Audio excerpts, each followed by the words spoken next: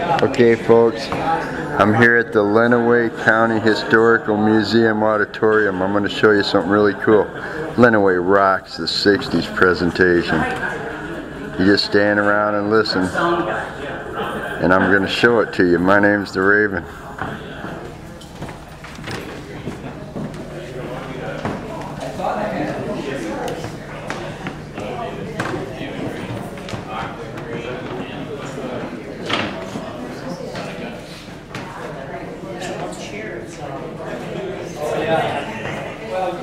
Standing up here in the beautiful, beautiful auditorium of the Adrian Historical Museum building.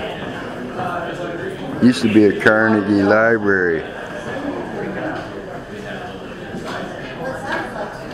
I made a movie here for you once.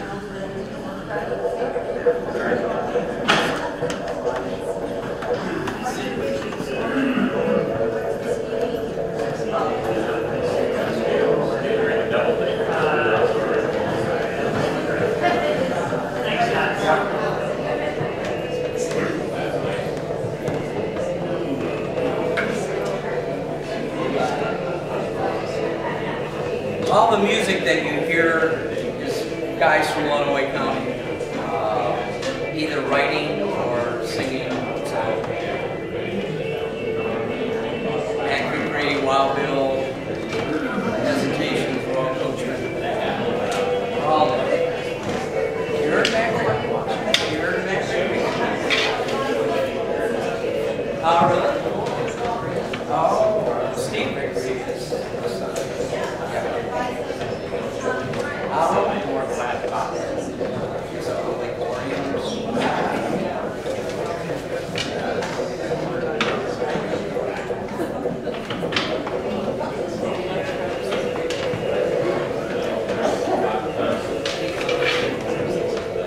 Hi guys. Symphony 1. You're the next night. I would sit on this.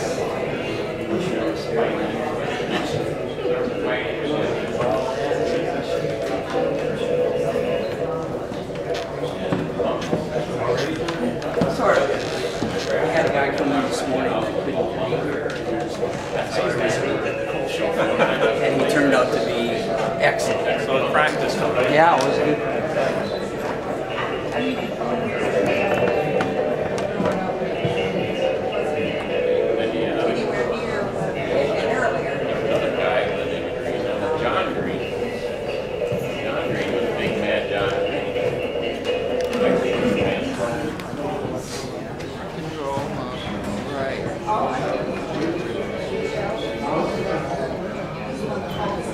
Oh yeah.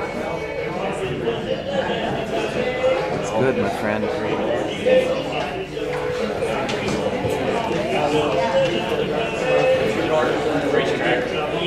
That's what I do, Jordy.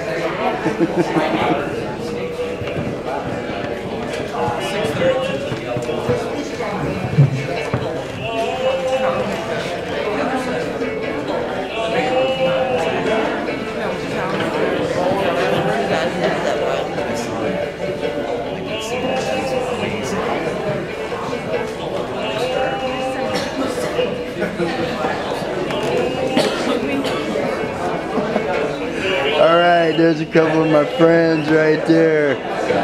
Live long and prosper. Yeah. Have a good time, y'all. You bet.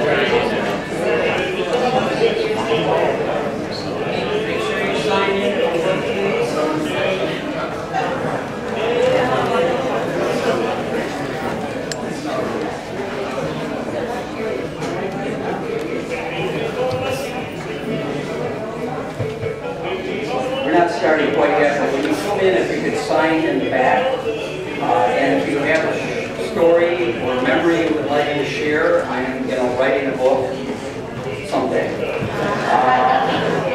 When I stop doing these things, but if you have a story you'd like to share that would be a part of that publication, leave some contact information for me. Try to start this about 5 after just to make sure everybody's seated. I would get on this side because the screen's much more important than I am, and so you can see it. So. see if I probably will use the microphone. Is that preferable, or would you rather I not? All right, I'll shut it off.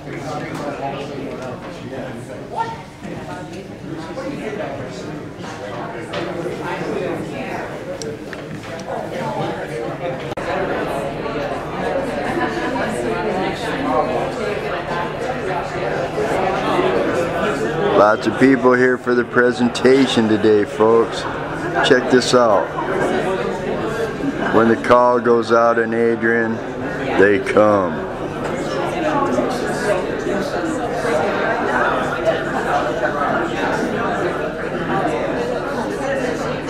To a very, very unique auditorium here in Adrian, Michigan. This is the auditorium at the Historical Museum. Nothing short of fabulous.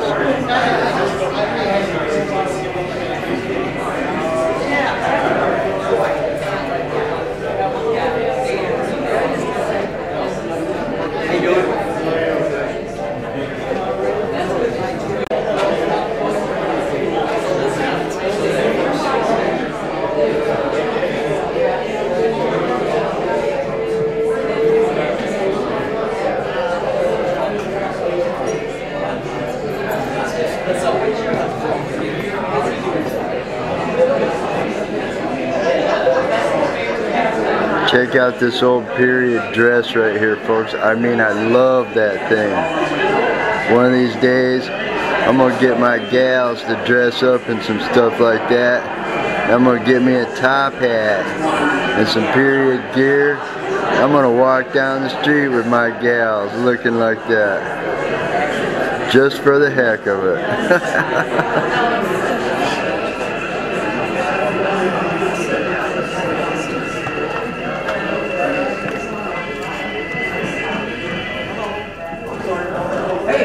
Some old camera gear at the History Museum.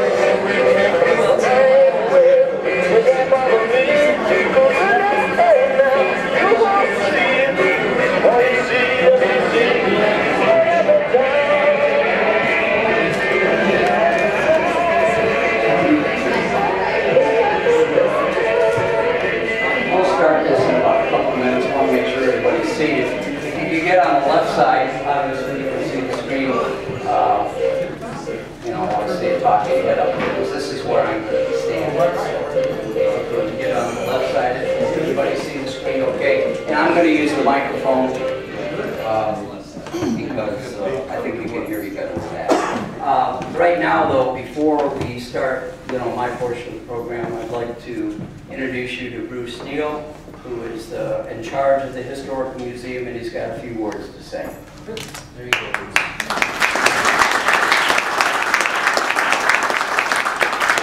Hi, everybody. Glad you're here to enjoy the program today. But before I start, well, I got an opportunity. Everybody's here. It's like the movies. Review of coming attractions. I want to tell you about the program we've got coming up in April. Tentatively, it'll be April 18th. It's going to be about Native Americans in Northwest Ohio and Southern Michigan. Our presenter is going to be a gentleman named Taylor Moyers. He's from Napoleon, Ohio. And understand he's quite good at this. He's a teacher there.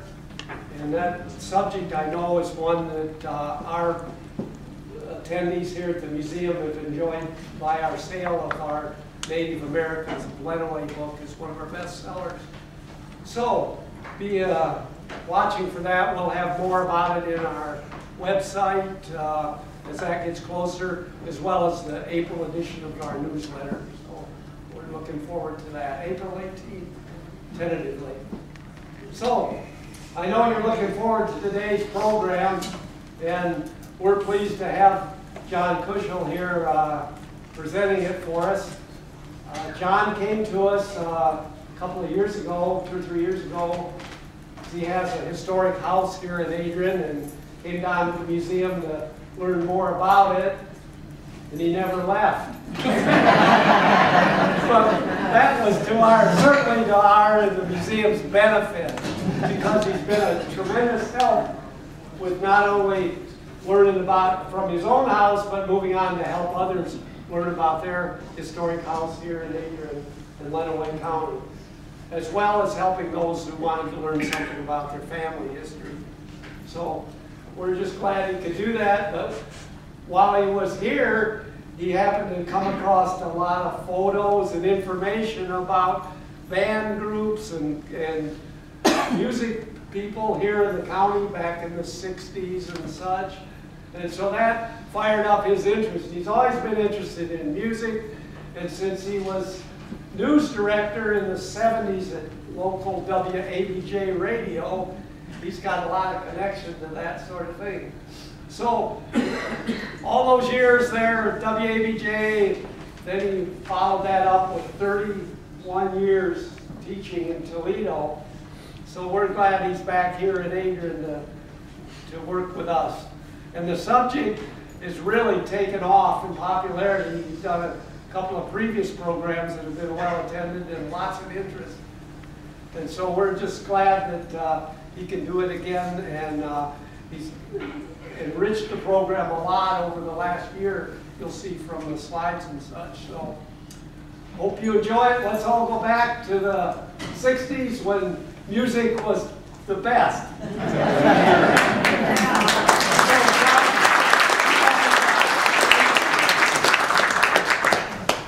Somebody reported that. Because my wife's not here to hear it. But, welcome. One thing we all share in common, I imagine most of you, is we still represent the biggest chunk of the population, the baby boomers. And if you're born between 1945 and 1955, you are in that category. And rock and roll started during our reign, so to speak. It had a rough start. Parents didn't like it. Churches thought it was evil music. Even Congress got into it with the payola scandal, but yet we survived. And what happened in Lenawee County happened in every county in the United States. Everybody had garage bands and what have you. But Lenawee County was special because of the number of bands that eventually took part and entertained us Friday and Saturday nights. This particular presentation tonight is going to be strictly before the Beatles, because before the Beatles there were probably only 10 or a dozen bands that were actually rock and roll bands. After the Beatles appeared on Ed Sullivan in February of '64, Rex Saltridge sold a lot of guitars after that. And bands just shot up. And subsequently, a lot of venues were started. I asked a question, a teaser last night, on what the 3 biggest venues were in Lenawee County during the 60s, and maybe I'll ask that question later. I think we'll all get it. But let's get into the program right now. It lasts about an hour, so relax. Hopefully you can see the screen. But it all basically started with this guy.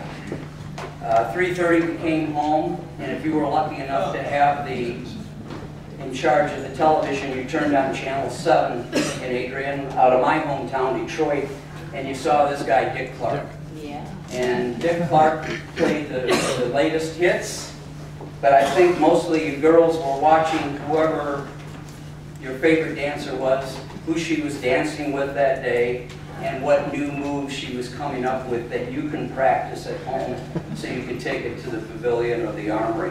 So this is the guy that introduced us to rock and roll at home. And then, because it was such a merchants figured, well, this rock and roll thing is going to make me some money. So television stations continued on. And then we had this guy out of Detroit. This is Dale Young, who had a show called Detroit Bandstand that followed right after American Bandstand. And he had Dale Young and the Regulars. Now, some of you from Devil's Lake in '59, like Margaretha, probably knew Dale Young because he was at the Devil's Lake Pavilion quite a bit in 1959. But that was a show out of Detroit. And then later on in the decade, we had this guy. And I know Rick Coscarelli knows him. This is Robin Seymour. And he had a show on CKLW in Detroit, Channel 9. I guess it was Channel 9 in Adrian. But Swinging Time was a show that featured not only national acts that came through the Detroit area, but he also opened up to a lot of local groups. The Hesitations were on. Don Sweet, although I understand from Ellie Pipkins, Don Sweet would move around a lot. And in television, you're supposed to stay in the spot. Because if you've ever seen Alex Trebek moving people around, so Don Sweet was all over the stage. So Ellie Pipkins said half the time he wasn't even on camera. And then a couple years after that, Adrian's own Royal Coachmen were on. Rick Coscarelli is here with us today. And so that was called Swinging Time. But the thing that Robin Seymour is holding in his hand was very important to us. I'm sure a lot of you had a case like this, kept our records in here. Oh, Tom Dog by Elvis. And then we had a little record player. Actually, I had one that only played 45s. It had a big spindle and what have you. But we would, after the American Bandstand was off, we would go up in our room and play our records. So where did we get our records? Well, one place was Nixon Marlboro's. This was an ad that was in the 1959 newspaper. Nixon Marlboro's also sold band instruments and things of that nature. But you could go there. They ran an ad every week in the newspaper, and this is 1959. Mac the Knife was the biggest seller at Nixon Marlboro's. If you were in Tecumseh, you went to Eggleston's Jewelry. Now, why did Eggleston's Jewelry sell records? Well, because they were going to make some money on it, because that's the way it was going. If you bought 10 records, you got the 11th one free, Eggleston's Jewelry. In Blissfield, a hardware store sold records. Western Auto, I don't even know where it was, but this is 1960. They had an ad in their local paper. So the 45 was very important to us. It was so important to me that in Detroit, I ended up buying an in-car record player. And for 45, the Bobsters in Adrian, this was apparently a car group that I noticed on growing up in Adrian. I love that website. And notice the guy's haircut. DA, right? So there were a lot of car clubs, so it was important for guys, and usually they had a really good sound system. This record right here, if you notice, it's a 45, right? See the address? 1056 Vine Street, Adrian, Michigan. This was the group called the Cymbalas. And the owner of this house was a gentleman by the name of Whitey Spiegel. You may have known him. He was quite a bowler. He worked at the concession stand at Lenawee Rec way back in the 50s and 60s. His real job was at Stubby's. And he was one of those guys that probably had a cigar in his mouth, saw a young band and said, "Hey kid, I'm going to make you a star." And the first, he owned this name, the Cymbalas. So there were 4 different Cymbala names. The first group was, well, we'll talk about that in a second. But this song was Crazy Tom. It's by Tommy Armstrong, and the writer, you can't really read it, but it's Mac Vickery. It was produced by a gentleman called Bill Victor. And Bill Victor is this gentleman. He worked at WABJ in 1959, just passing through, as a lot of DJs did, and moved up. His boss was a guy, you might have heard of him, Phil Donahue. Phil Donahue was the program director at that time. And Bill Victor recorded this song, at the studios at WABJ when they just moved from, remember when they were on Treat and 223? they moved downtown. Mr. Garrity owned the commercial bank downtown, and he moved, when the commercial bank moved out, behind Cunningham's. That was the first studios of WABJ, and that's where that was recorded. Bill Victor was only in town for 10 months, but he managed to do this record. He also managed to marry a Kapnick, Elmer's brother's daughter, and matter of fact, his granddaughter and daughter still live in Adrian, Michigan. Unfortunately, he got a job up in St. Ignace in about 1970, and his snowmobile went through the ice on Lake Michigan and died very early. But he was important in rock and roll because when I came to WABJ in '71, we did not play rock and roll. Mr. Garrity hated rock and roll. I don't know how these guys did it in '59, but fortunately they did. This is one of the first DJs to come to Lenawee County's Ron Knowles from CKLW. He was kind of their swing guy, you know, fill-in, vacation dude. Because again, there were not enough bands to play at all the places that kids wanted to dance to. That's why they were called record hops. There was no bands, it was just playing. And then if you happened to play in a gymnasium at a school, you know where sock hops come from, right? Because the principal would come in and say, take off those shoes, and that's why sock hops came. This is my favorite DJ, Tom Clay. Just threw him up there just because I really liked him. This gentleman is Joe Van. And Joe Van was another CKLW DJ who didn't have a regular shift, and if he did, it was at midnights. He became very close with a couple of bands here in Adrian, one being the Deltinos. Anybody heard of Cub Coda? Cub Coda was with the Brownsville station in the 70s, Smoking in the Boys' Room. Well, they were a band out of Manchester, and he played their record on CKLW. I think the record sold like 300 copies or something. But Joe Van also met a group of guys from Adrian in Saline, and one of the guys, maybe Rick here, Rick Coscarelli is with us. You can see where he is, right there. There's Rick. Holding a tambourine and a saxophone. That's interesting. They were the Exiles then. And I don't know, was it you, Rick, that went up to or one of the guys went up to Joe Van, and he said, what do you think of our band? Joe Van said, there's 100 bands like you in Michigan. They're all dressed the same way. You need a gimmick. And this was the gimmick. They became the Royal Coachmen. Where did you get that stage, that coach? That was up in the Irish Hills. Irish Hills, okay. And they got all the suits. I think there was a lot of sewing going on in households through Adrian. And so they became the Royal Coachmen. And it's due to Joe Van's influence on that situation. As I told you, a lot of bands were not performing at a lot of hops. It was just record hops. And here's an example of that record hop at the Eagles Hall on Main Street next to where the Telegram is. Now this is, anybody know what this is? Where is that? That's Larry Cycles, right? Larry actually bought this in 1973. This is a very interesting building. It's one of the oldest stores in Adrian. It's on South Winter. That porch, by the way, is original. It was first a funeral home. It has been the headquarters of the KKK for 4 years in the early 30s. It was the Social Security office. It was the draft board. It was the first adult senior center where they used to play shuffleboard on the top floor.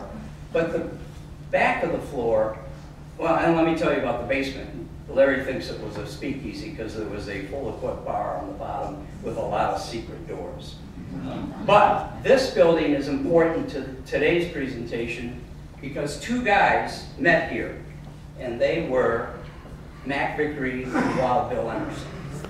They were in 1957, when Mac was just out of high school and Wild Bill had just moved to Adrian. They didn't know each other. They were practicing for a talent show put on by the Union. It was the Union Hall at that time. And Mac approached Wild Bill because he heard how good he was in the corner practicing and said, let's join together and win this prize. And they did, and they ended up playing for the next 7 or 8 years. So this is where Wild Bill and Mac Vickery met and continued on with their career. Now, does anybody know what this is?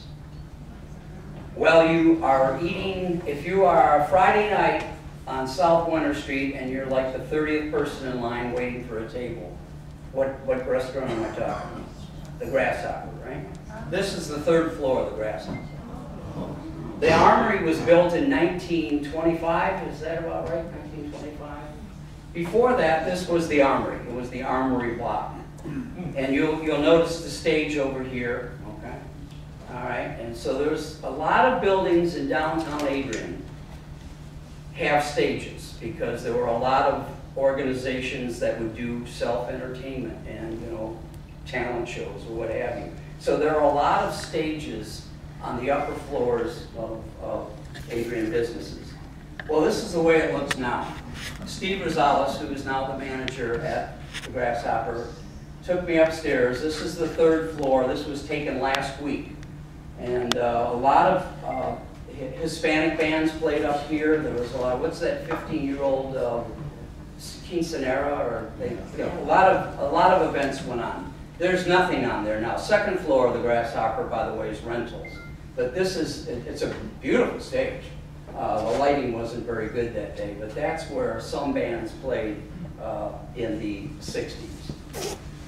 Okay, as I said, there were very few bands of notoriety in Adrian and Lenawee County in the 50s and 60s, but this was one guy. Does anybody know who this is? Graduated in 1958. Nickname was Tex. This is a yearbook picture, and it says, what is he interested in? Cars, girls, and music. You might know him better as this guy, Jack Quigley. This is Jack Quigley.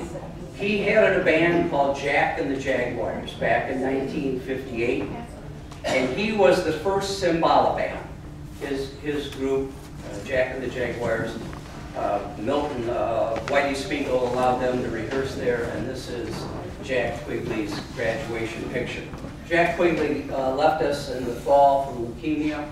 I did have a chance to talk to him.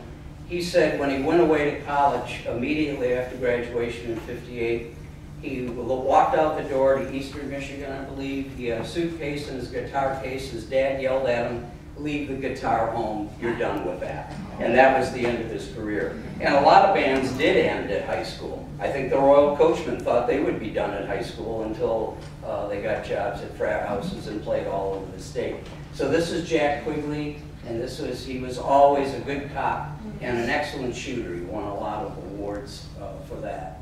The next band is a guy that graduated from Madison High School in 1960.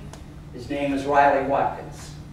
And he's really not that small. It's just the guy next to him is really tall, Paul Garrison. This is Riley. They were called the Imprints at that time. This is Paul Garrison. This is Riley's brother. This is a very tall saxophonist. I forget his name. And this is Ron Simmons, who is the vocalist. And they played as the Imprints. This is the second group of Cymbalas. And these are the guys that recorded the record that I showed you earlier. Some of you may know this guy, Stan House from Tecumseh, whose mother is more famous. She was Babe House, who played at a lot of clubs around Lenawee County until she was 85 years old. This is Elmer Van Loon. These three guys were from Monroe and Dundee because they were fortunate. Their parents had cottages up near the lakes. And this is Dick Macon from Adrian. So that was the Cymbalas, and they performed a lot at the pavilion. That is on the stage. I'm sure Margarita recognizes that at the pavilion. This is the El Dorados. I believe this gentleman is Warren Keith. Does anybody remember Warren Keith? Keyboardist that graduated the same year that Mac did, played a little bit with Mac.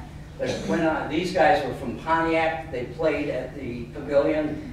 There were like 3 groups in 1959 that played there a lot. This was a rather interesting gentleman. He impersonated Elvis Presley. His name was Tep Wicker, but this was the El Dorados. This is Warren Keith in Adrian, and when he was 15 years old, handsome guy in front of his favorite instrument, the piano. And that was Warren Keith. He ended up without a job in the early 70s, and Mac Vickery was down in Nashville working with Hank Williams Jr. And Hank Williams Jr. at that time was doing like his dad's stuff. And Mac is one of the people that said, you know, Junior, you have your own talent. Why don't you start your own band and do your own stuff? And he said, I know of a keyboard player up north, Warren Keith. So Warren Keith played with Hank Williams Jr. for a number of years. These are young men of migrant fathers who worked in the Ridgeway and Britain area, and they played a lot in Tecumseh, rock and roll. They were called the Rivieras. And then this is sort of the same group, a smaller group called the Blue Angels. And I don't know if any of you remember this guy, but this is a very, very young Ernie Sanchez, and he played keyboard for a number of years. They were called the Blue Angels. Now these guys were like the first garage band, I suppose, and they are called the Hesitations. You might remember Don Abels from Adrian and Ellie Pipkin, and they would challenge each other on their guitar skills, sort of like dueling banjos, but they were like dueling guitars. They answered an ad from this guy in Tecumseh, Don Sweet, and they formed the Hesitations with Larry Chase and Larry McAnally. The guy in the middle is their manager from Manchester, Chuck King, I believe. Their suits were gold, and even Ellie told me that they painted their shoes gold. And they performed in around the state for many, many years, but they were based out of both Adrian and Tecumseh. See, you think Adrian and Tecumseh can't get together? That proves it. This is a gentleman who graduated about 1961 and probably made the most money in the music field of anybody out of Lenawee County. His name is Bob Wilson. Bob Wilson's brother started Wilson's Barbershop. I believe, I can't remember his name, but Bob lived on what was called Henry Street, which is now Sienna Heights Drive. He's one of the few rockers back then that actually knew how to read music, because his mother forced him to take piano lessons with this lady. Anybody remember Mrs. Standish? 5'4" with a long yardstick that whacked you if you didn't do good. Yeah, she was a real tiny, but Bob Wilson credits her for his success in music on the piano. Now, radio advertising was expensive, even back then. I mean, bands didn't make that much money, so they couldn't afford ads in the newspaper a lot of times. So even though I researched a lot of the newspapers for ads, that didn't mean that there were not other dances. Bob and the Invaders, that's Bob Wilson's band, in 1962 used this method, which is the poster. That and a nail and a utility pole, that's all you need, right, or a storefront. Or word of mouth, or pamphlets. But advertisements in the newspaper were expensive, and you know that would cut into their profits. This is the first ad that I could find in my research of a rock band this is 1957. Saturday, December 14th, maybe you were there, at the Skate Arena, which is now called the Adrian Skatery on North M52. And Mac Vickery, just fresh back from Memphis, where he cut a couple of demos for Sun Records, and Sun Records had guys like Jerry Lee Lewis, Johnny Cash, Perkins, and some guy named Elvis. But anyway, that was where the first advertised place, Skate Arena. Now, roller rinks were really popular back then. And I got to ask you guys, did you dance on skates, or did you? Okay, you danced on skates. All right. This is the inside, I believe. Another growing up in Adrian picture. Thank you. This is the inside of the Skate Arena many, many years ago. Now, you've heard of this place, right across from the Wigwam, where the Palmyra racetrack is. I don't have a picture. If anybody has a picture of the Hilltop skating rink, that'd be great. It burned down in the mid-60s, I think. But this is where you entered the rink. There is a counter. A couple of these, they were really good skaters. I can't recall their name. You sat down, had probably paid your admission. And then how did you get to the rink? Does anybody remember? You walked downstairs in your skates. I hope they had a good lawyer. But anyway, you went to the basement of this place, and that was where the roller rink was in the basement. And again, Mac Vickery and all the guys used to play there too. There was one, it was the, was a hillside, right? It was called the Spinning Wheel for a while. I don't know what happened there, but the Cymbalas just recorded that record I showed you way back, and that was at the hilltop too. Then this place is out near the lakes. This at that time was called Wonder Grove. It had a number of different, I guess it was just called the Devil's Lake Skating Rink, and it was outdoors. I believe the tornado took care of this in the mid-60s, and now there's a housing development. Somebody told me this morning, though, that there's still some remnants of the actual rink. Then in certain communities in Lenawee County, we had what were called teen clubs. Tecumseh had one, Blissfield, Addison, Morenci, and Clinton. Now I believe Adrian's was in the junior high at the high school, at the junior high on Church Street. The noon dances, and I don't know too much about that, but these were teen clubs that they could dance and you know, play records and sometimes have bands in there. Okay, now I asked yesterday, what were the 3 most popular sites for rock and roll in Lenawee County in the 60s? Anybody have any guesses? Well, this is one of them. What were the other 2, you know? Armory and Walker's Lake. Yeah. Those were the 3. Well, Frankie Avalon came in 1959, Sunday, July 5th, 2 big shows. I understand the attendance wasn't that great that day, but there was only one reporter that did any story about it, and she's in the audience today. There's her name down here. Her dad ran a marina. Thank you very much. And this is a picture. I don't know who took. Did you take the picture? No. No. Okay.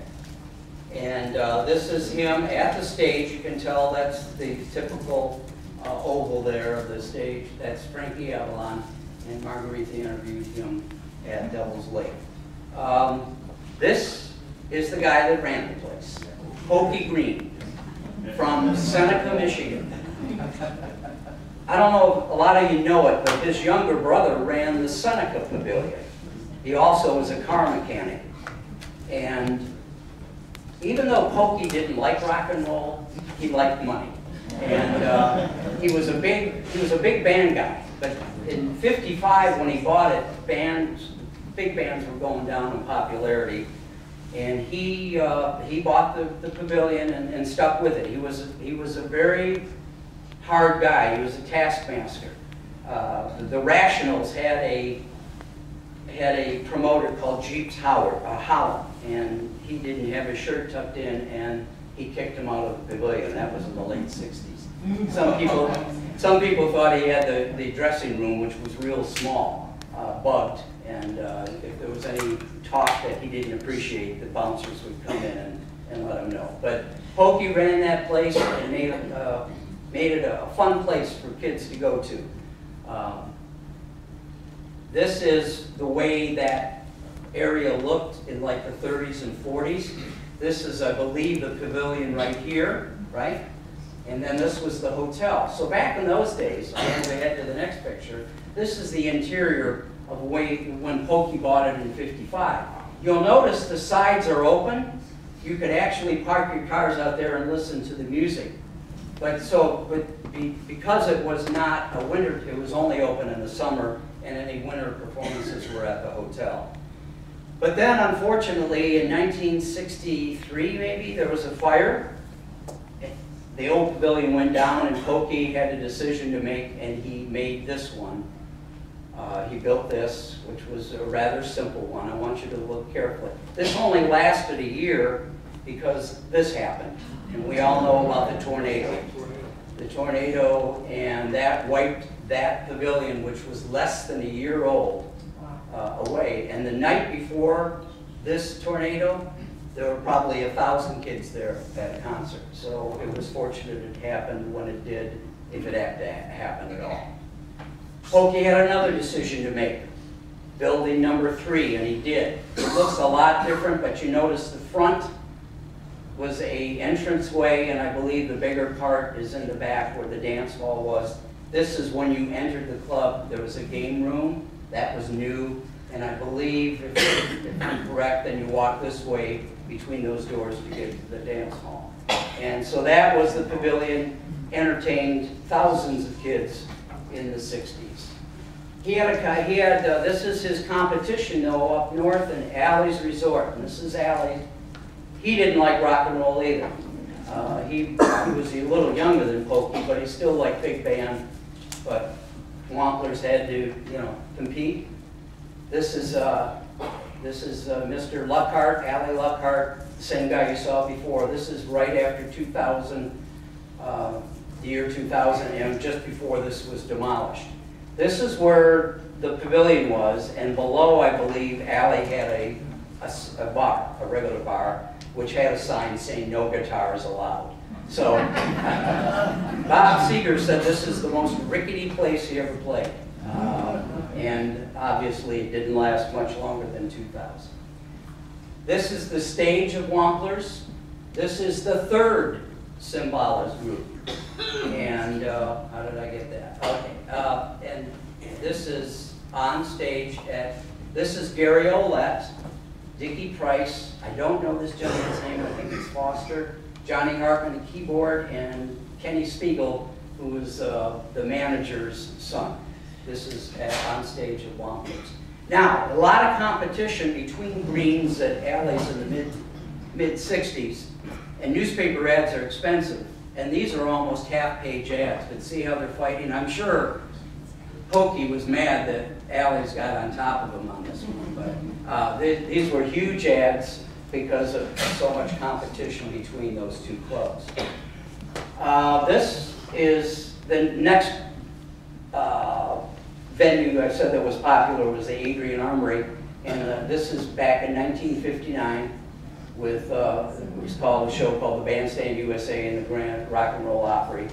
And so the Armory was run by this particular young man, Paul Hill, who was the manager of the Armory.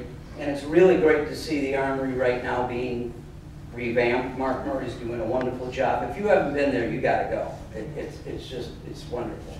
But Paul Hill ran that club. And there were a lot of other activities that went on other than dances, but it was a very hopping place back then.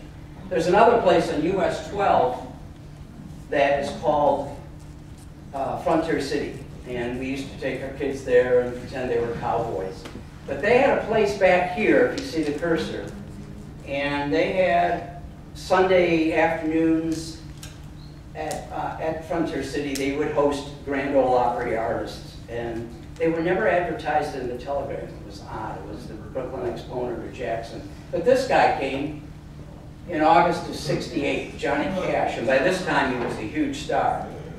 5,600 people. I gotta believe this is the biggest audience that ever watched a rock or a musician in Lenawee County, 5,600 people. And of course, later on, Frontier City was purchased by Cedar Point, because Cedar Point was thinking of putting another amusement park because of the success of the MIS. But I think Cambridge Township residents and officials had enough of the traffic, so they nixed the Cedar Point project. And as a matter of fact, to this day, Cedar Point owns a lot of that property. This, now I mentioned there was a 45 that was made in Lenawee County. Pete Drake, who was a slide guitar player, he's right here, and he was mostly a country western guy. He actually recorded an album from Frontier City, and I bet this is the only album that has Onstead, Michigan on it. And you can get, this isn't on like a major label, but it's still available on YouTube. I'm telling you, ladies and gentlemen, if you want to hear a song that you never thought you'd hear, go to YouTube. They've got it all. It's amazing. So this was an album recorded at Frontier City. Oh, we all know what this is. But unfortunately, I look back for rock and roll in the 60s. They didn't do a lot of rock and roll in the 60s. Not till Riley came, Riley Watkins in '69. But this is the Wigwam right across from the hilltop. And this is later because there's only 2 teepees left. I think they started with 5. In the old days, the bar was located between the teepees. Later on, they built an actual bar. The one thing that is interesting about this picture is there's really no activity or fight going on. And above the bartender it says, "No profane language allowed." Right. So that was the teepee town, wigwam, which eventually became the teepee town. And Bob Butler played out there with Bob Butler and the DJs. Okay, this is in Adrian right now. Tell me where this is. It's on, okay, I'll tell you, it's on North Main Street. Bovian Chiropractic. In 1964, Mark Murray's parents, Dr. Murray and his wife, he was a dentist in Tecumseh, purchased this building to make it a coffee house long before Starbucks. And he and his wife were in theater. They were in summer theater in Tecumseh and the Irish Hills. So he bought this to feature folk artists and poetry, sort of like beatnik stuff. And this is the interior of the club in 1965. These kids are sitting on the floor, and they're like these table floors, and they were being served drinks that were mocha and things of that nature when you didn't have a lot of that stuff around. And these young ladies were just filling in that night. This is Cindy Kidd and Sarah Freely. Back in 1965 or 64. And so Mark Murray remembers when he was probably 10 years old, helping his parents out, clean out this building.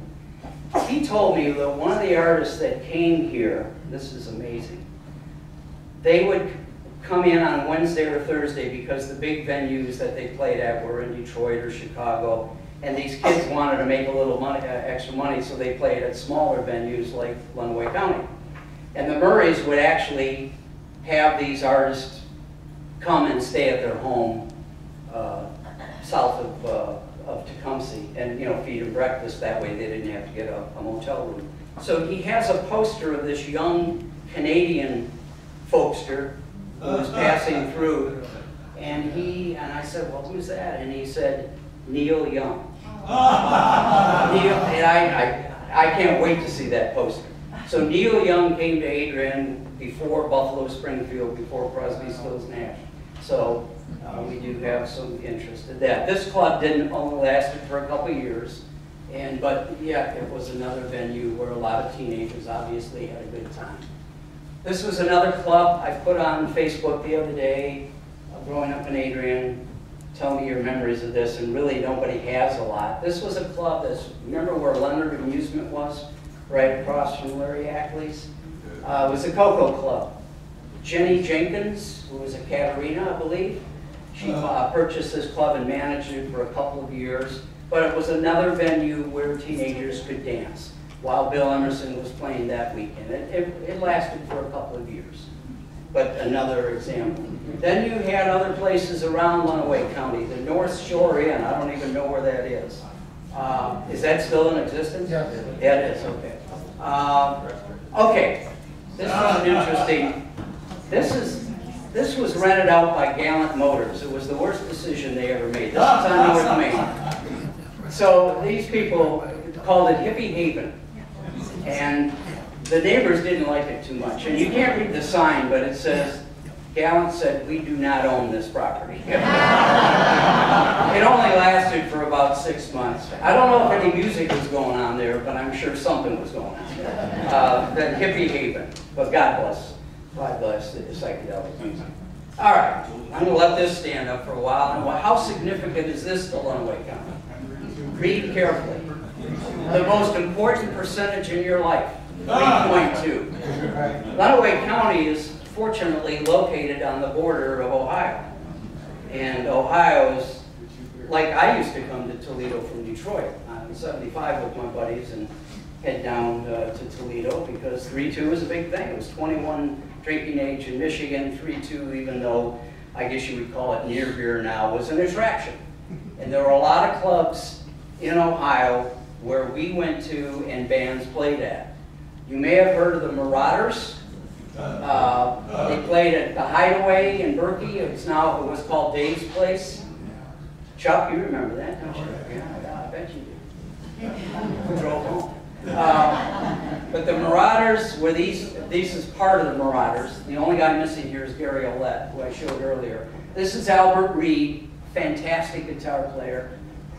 Steve Moore out of Tecumseh, and this is Ernie Sanchez again. I don't know why he's got a guitar because he's a keyboardist, but I guess he looks cool. But anyway, this is the Marauders. They were very popular. They even won a Battle of the Band contest in Toledo, where there was lots of competition. This is a place where Mac Vickery played a lot in East Toledo. In the mid-60s, they changed their name to Club Cato. Does anybody know what it was named before that? This was T-Bones. T-Bones was on East Toledo. You would get there by crossing the bridge, and then suddenly you'd be in East Toledo. Mac Vickery owned this place. They loved him down there. That was T-Bones. This might be a place that some of you went to, the Peppermint Club in downtown Toledo. This is a book that is, well, I've got it right now, but the library, I had them buy this. This is me, old DJ in Toledo, put this book together, and all it is a series of ads. I wish I could do that, make the book a lot easier, but it's really nice, and it is available. It shows all the Toledo nightclubs and basically just showing the ads, and a few pictures too. Okay, you all know who that is, right? Mac Vickery.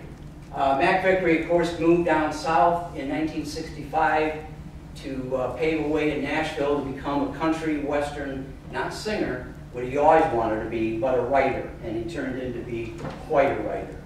Mac Vickery came back to visit his children. I assume this is the wall of the cross, what do you think, maybe, John? I have no idea. Yeah, well, it's downtown. And this is one, if you hear a lot of people saying, well, their memories of rock and roll in the 60s, they talk about the street dances.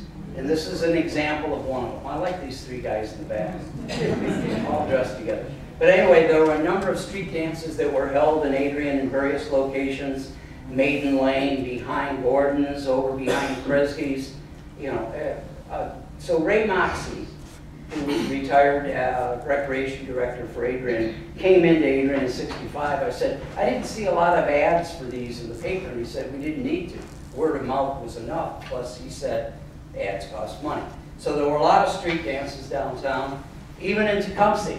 This is looking, this is where Harvey's got his pharmacy now.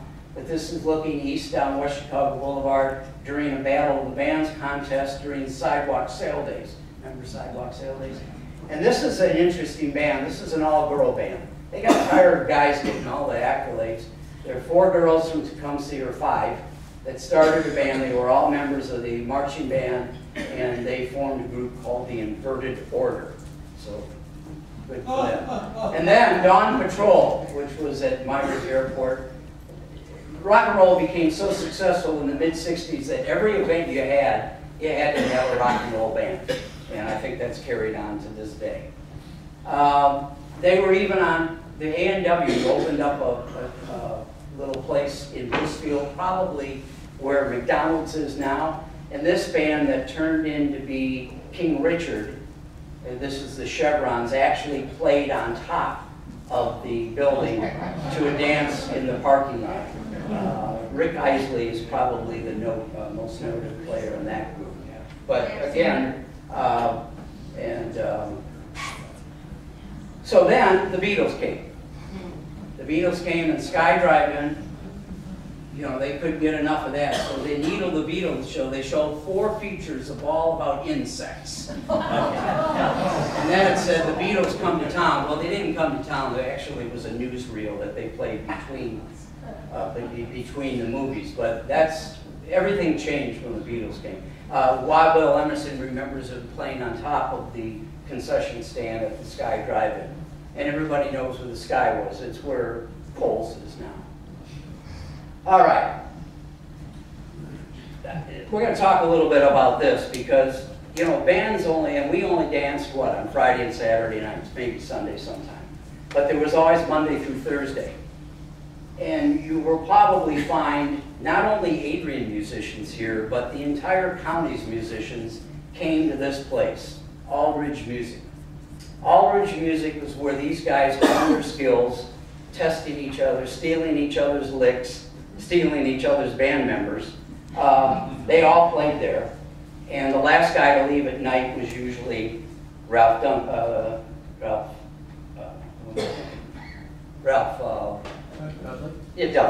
He was the last guy because Rex Aldridge had to kick him out. This is the owner, June, right? Yes. Yeah. Rex and June Aldridge. Rex was a great guy. He worked at Nixon Railroads in the early 60s. He saw rock and roll was going to go somewhere. So he started ordering all these guitars. Well, Nixon Railroads had oboes, pianos, and finally Nixon tells them, or Marlboro's or one of them said, we got no more room for these guitars. So what did Rex do? He took them home.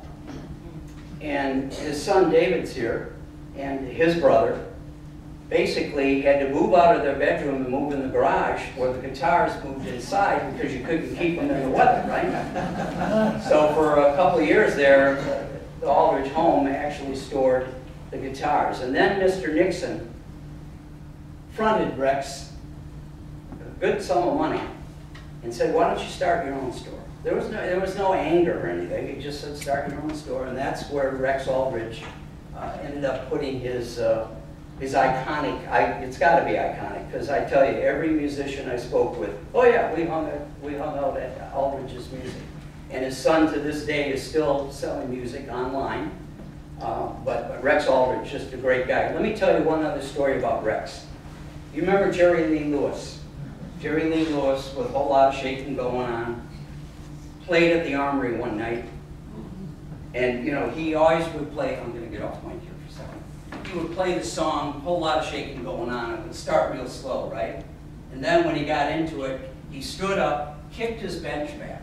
Well, there was a band from Adrian or Tecumseh backing him up that night. The bench went right through this kid's new amplifier. Tore it up. He's like that. Immediately, Jerry Lee whips out his load of money that he had, and he just, okay, I'm sorry. Anyway, Paul Hill steps up at the Armory and says, yeah, we got a show here. Somebody called Rex on the phone at home, probably a Friday night, said, we need an amplifier. Rex ran down to the store, got an amplifier, was back at the Armory in 15 minutes. So not only was he a great guy, he was like the AAA of musicians. So Rex and June Aldridge. And I guess he didn't like his picture taken much, so it's great that the museum has this in our archives. All right, another big rumor that I've heard, and I really didn't believe it at the beginning, but somebody said, oh, I remember when Stevie Wonder came to Adrian. Ladies and gentlemen, Stevie Wonder never came to Adrian. And if you did see him at a street dance, it was Ralph Dudley. And Ralph was like 10. But you see this ad, this was in a Friday paper, The Telegram. He's here tonight in person, fabulous recording star Stevie Wonder, plus whoever these people are, the sensational sandstorms. A dance contest, we're going to give away stereo albums, don't miss it tonight at the Armory at 8 o'clock. Now first of all, it was the only ad put in. If you're going to bring Stevie Wonder to town, you probably have ads like 2 weeks ahead announcing it. First of all, Berry Gordy never let his artists go out independently. They were always the Motown Review. He watched his bands and the Supremes like a hawk. So there was never any independent thing. Well, anyway, at 8 o'clock, Stevie Wonder didn't show up. So the promoter from Ypsilanti got up and said, he'll be here, his flight just came in at Willow Run, and he'll be here in a second. 9 o'clock, Stevie Wonder didn't show up. Promoter got up, said, he'll be here in just a second, I just heard from him. That promoter left the back door of the Armory, got in his car, and took off with all the proceeds. Oh. He never showed up. He never showed up. And of course, Sunday, so I'm, okay, there's got to be something about this in the paper. So back then they didn't have a Sunday Telegram, so this was the headlines in Monday's paper. Little Stevie didn't make it, and his Adrian fans protest. Not only did they protest, I guess they got a little rowdy too. There were some, I'm going to get off this so you don't read the names, but there were a couple of kids arrested. There were, you know, a couple of windows broken, you know, all stuff that was carried over. But the fact of the matter is, he never appeared in Adrian, and this is Ralph Dudley, probably how he looked back then. Ralph was a dancer with his brothers. They were called the premiers, and they would go to street dances and dance behind bands, and the bands actually liked them because they were doing a little show while they were playing the music. Ralph eventually became, as I said, he learned to play all the instruments at Aldridge's. He eventually played music, is now on the West Coast. You see him a lot. He loves Adrian, and he kind of does a one-man show on the West Coast. Now, there was another, you remember Freddie Cannon? Freddie Boom Boom Cannon, Palisades Park. Holiday Club, Beecher and Treat, right? We apologize to the public for the incident that involved a misrepresentation of Mr. Freddie Cannon. Notice the spelling, Freddie. Freddie Cannon with Palisades Park is F-R-E-D-D-I-E. Apparently this guy showed up with a ukulele and a harmonica. I don't know how he got there out alive at the Holiday Club, because that was a rough crowd. But anyway, the Holiday Club puts this ad in the newspaper. The next day he said, we didn't know anything about it. I don't think the Holiday Club booked another band after that. So there was a lot of, you know, people were taking advantage of the situation back then. Then there were some odd places that had bands. We talked about the Seneca Pavilion. The Ogden, Oddfellows had a dance. They didn't know who they were going to get, but they were going to get some orchestra. Now, Margarita, you might help me out on this. I want you to read below Cascade Gardens. I don't even know where Cascade. So coming in person, Vion and the Belmonts. Okay, what's wrong with that? Well, it was Dion. And I didn't even know he came to this area. But he was at the, do you know where the Cascade Gardens was? No. It was located next to the golf course. Remember the tower used to be there?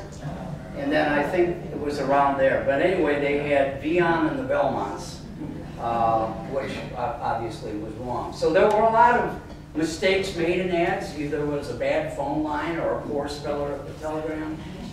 This is the one that was later on. Dance at Green's Pavilion Saturday. Okay, that's fine. Then you get down here. Again, a band probably playing bigger venues at Detroit and Chicago on the weekend, so Pokey signed them up for a Wednesday performance. They were the Electric Brooms. Who's ever heard of the Electric Brooms, right? Well, maybe they were talking about this band. Who had the song, yeah, I had too much to dream last night. Okay. So anyway, there were a lot of mistakes made, but they're just fun. Pretty much that ends what I want to talk about today. If some of you would like to linger and chat with me, if you can't and you have a story you would like to share, please sign the book, put your contact information, and I will get to you so I can make the book even longer. About the book, I can finally start, because I'm going to turn these presentations down. This might be the last one. I got to start writing it, because if I don't, it's going to take forever. So hopefully we'll have it done by next year. It will be available at the museum. Mark Murray has allowed us to, or talked to me and said he would open up his place to have a reception. Maybe we can get guys like Riley Watkins and Don Abels to come up, and wouldn't that be a fun time? And Ron Jeffries and all the rest. And then they can mix with the young guys like Gordy Sharp, who still plays to this day. And again, I told Gordy before, I'm pretty much stopping in the mid-60s, because after 65, the bands, wow, we just have a lot of them. But they were important as well. And somebody said, why don't you go into the 70s? And I said, well, because it's called Lenawee Rock the 60s. And pretty much by the 70s, there was this event that went on in Jackson called Goose Lake. And that pretty much changed the venues. And Pokey's place was too small now. And they needed bigger venues. And we had bands that were very committed to playing, and they still do to this day. Gordy still plays. and I'm sure you should support your local musicians.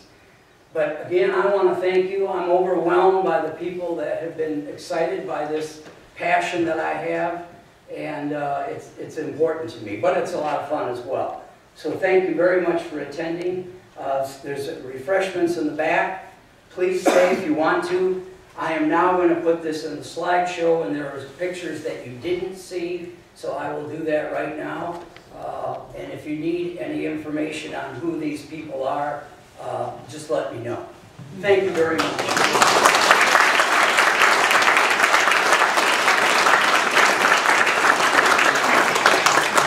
Standing here. Almost live from Fraser Auditorium in the Adrian Historical Museum building. My name is The Raven. You're watching GlobalWorldTV.com.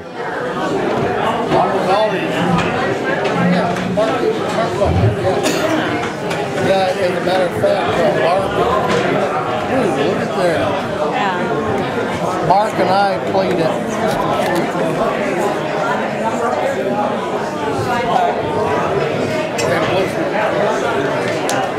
And I never realized it. Gino, who was that guy in that photo? An uncle or a brother? Yeah, I know, that was awesome.